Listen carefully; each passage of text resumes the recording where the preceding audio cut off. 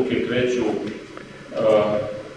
između dve ose, znači centralne ose i bošne ose, znači ova ruka se kreće u ovom kvadratu, ova druga se kreće u ovom kvadratu. Znači ruke ne prolaze bočnu liniju tela, zato što kad ruka prođe bočnu liniju tela, podigne se rame. Kada se podigne rame, cela strana je slaba. Znači, pokret je ovakav i ovakav.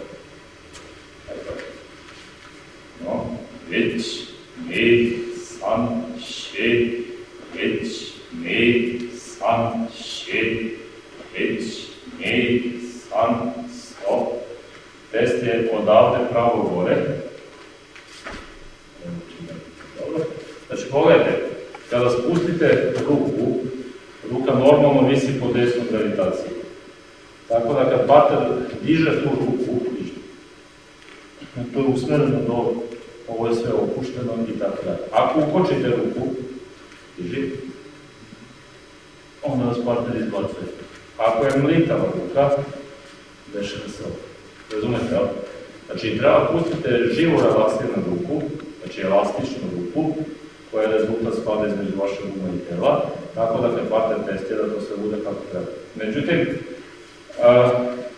ja moram da mu ukažem sad jedan način na kako ću vam da relaksira telo, jer ako mu samo kažem opusti se, ne znači ništa da opusti se.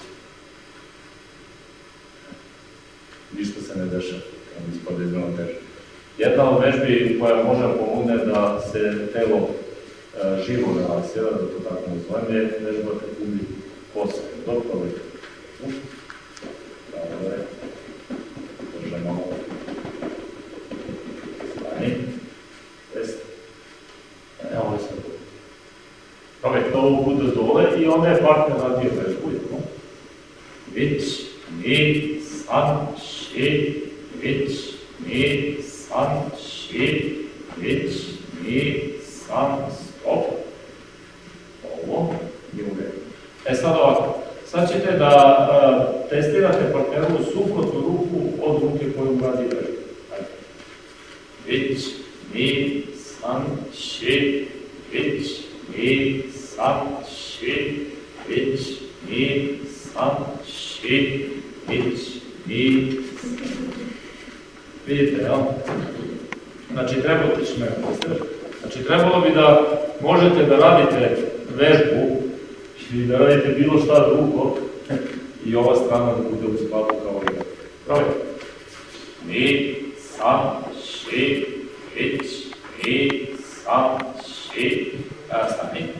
Pustite to. Šta je problem? Problem je što ako pustite ruku da po desnoj gravitacije pada dole, ona treba da izleti gore iznad glave, a ne ovako da vam se vrti oko uši. Razumijete? Znači, ako je ova vežba u stvari slična kao vežba iz fizičke kulture, gde morate što više zabacite ruke unazad na ovakav i ovakav način, razumete, onda ako radite ovo ovako, to više liči na ovu vežbu iz fizičke kulture. Razumete, jel? Znači, jednostavno kad pustite ruku da padne kroz lakat, ona po desnoj gravitacije padne i izleti gore. Znači, sve ćete zaustaviti u gornju poziciju. Ajde.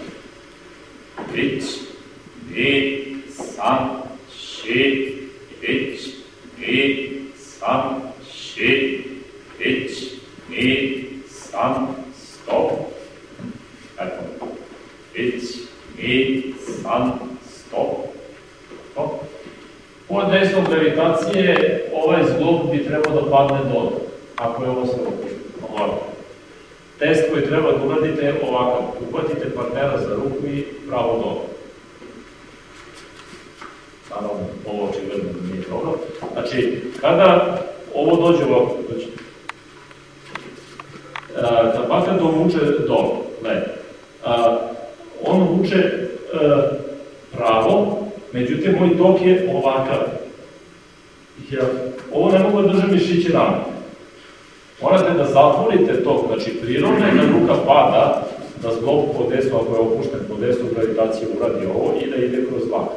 Znači kad stanete u ovoj poziciji ili u ovoj poziciji, to je ovo. Pre nego što lakat dođe u ovu poziciju da to spusti. Eto je to, no? vić, ni, san, ši, vić, ni, san, ši, vić, ni, san, stop. Znači, to je odavde ovuda ovako i zatvara ga nazad. Znači, ti treba da imaš utisak ovog toka ovako, a ne da mi se suprostaviš tako da ćeš da pokušaš da budeš. Znači, zatvori to ovako. I sad je ovo elastično,